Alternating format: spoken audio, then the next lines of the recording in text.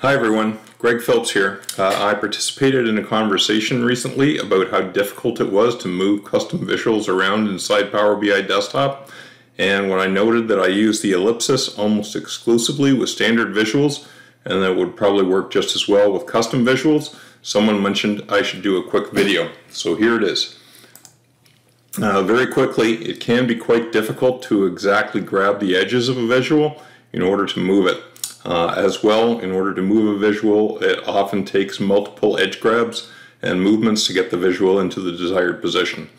Also, it can be especially difficult with custom visuals, as they often lag when just added and don't respond immediately when edges are grabbed. While edge grabs are definitely the way to go when resizing visuals, I've been using the ellipsis in the top right corner of visuals to move them for a while now and found it to be both faster and easier. So let's have a look. If I look at the table here, it takes me 2 clicks to move the left side of this visual, 1 to click on the visual to select it, and a 2nd click to move the left side.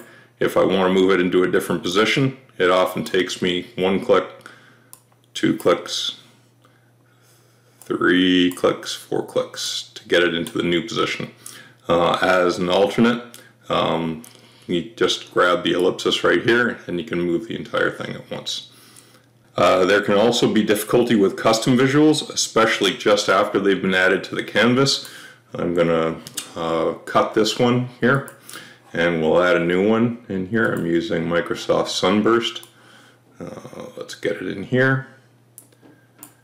Wherever we want it. Okay, and then I'll add the sales measure into values. And I'll add the country and city into regions, and you can note when I first grab the left edge here, nothing happens, and now there's a lag, and now it starts to move as I move the mouse. I'm not holding the button right now. Anyway, let's get rid of that and we'll try again.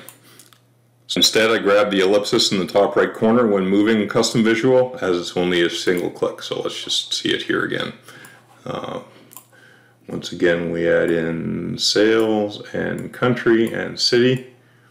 And now immediately I can grab it by the ellipsis here and move it to where I want. Depending on the location and format of a visual, the ellipsis might be in different places. If your visual has a title, like this table does here, the ellipsis is in the top right, in the inside top right corner, and you can see that here as well. If there is no title in the visual, then the ellipsis is outside the top right corner. And also as well, the location of the visual on your page can have a difference. If the if the visual is at the top of the canvas, the ellipsis is at the bottom right. If the visual is at the bottom of your canvas, the ellipsis is at the top right. Well, that's it. I just thought I'd share this small UI technique I found useful, and I hope it helps. Thanks for watching. Bye for now. Hey everyone, thanks for tuning in to Enterprise DNA TV.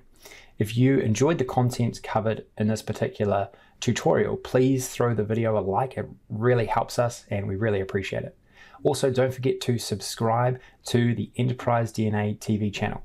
We have a huge amount of content coming out all the time from myself and a range of content creators, all dedicated to improving the way that you use Power BI and the Power Platform. Lastly, check out Enterprise DNA's website. Plenty of resources and further learning that you can access very easily. All the best. Take care.